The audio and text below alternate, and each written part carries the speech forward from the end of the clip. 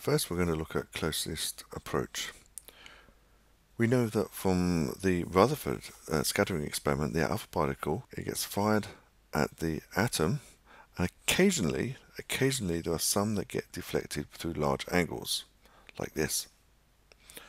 We can find out what is the distance of closest approach, basically by knowing how much energy the alpha particle has as it approaches the gold nucleus. We can calculate how close it gets to it. So the way we do this, the alpha particle travels from infinity with a kinetic energy, and let's say the potential energy at infinity is 0. The kinetic energy it loses, and it goes down to 0 as it gets to its closest point, is equal to the gain in the potential energy. So the kinetic energy goes to 0, and the potential energy goes from 0 up to the potential energy, which is kQq over r.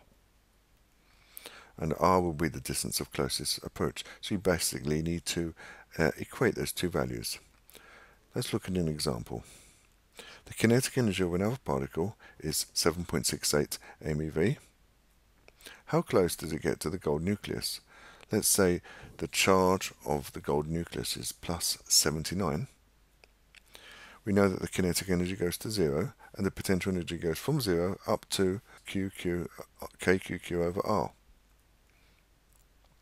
This change in kinetic energy is equal to 7.68 MeV times by 1.6 times 10 to the minus 19.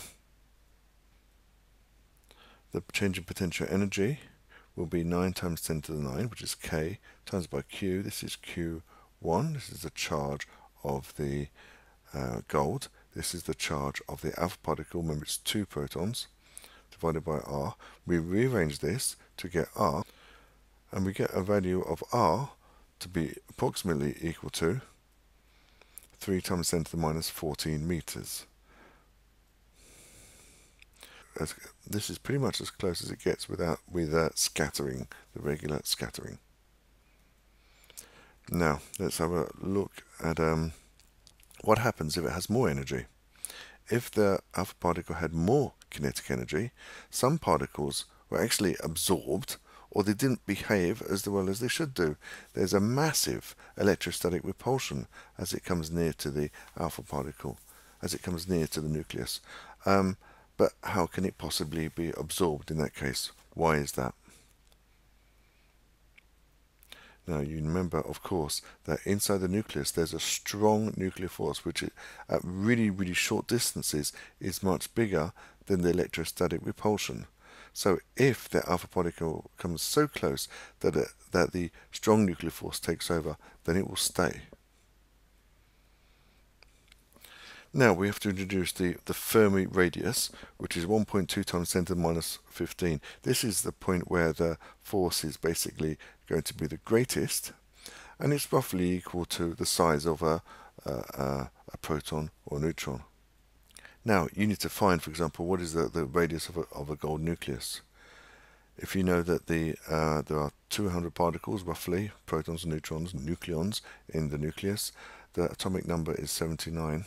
If you find a ratio between the volumes, it's going to be roughly 200, because 1 nucleon compared to 200 nucleons. So you find the ratio of these values, you get a value of the radius of gold nucleus to be around 7 times 10 to the minus 15 meters.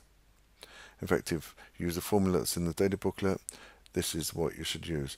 R is the radius of the nucleus, R0 is the Fermi radius, and A is the atomic mass to the power of 1/3. You can also find the density of the gold nucleus. The density is equal to the mass divided by the volume. These are the equations that are in the data booklet. We could fire electrons at the nucleus instead. Now the electrons have the advantage is that the scattering will still take place, because unlike the alpha particle, the electron, which is a lepton, is not affected by the strong nuclear force. It's a bit like firing electrons at through a gap. Having an obstacle is basically the same effect. So you get a diffraction effect, because the electron is behaving like a wave.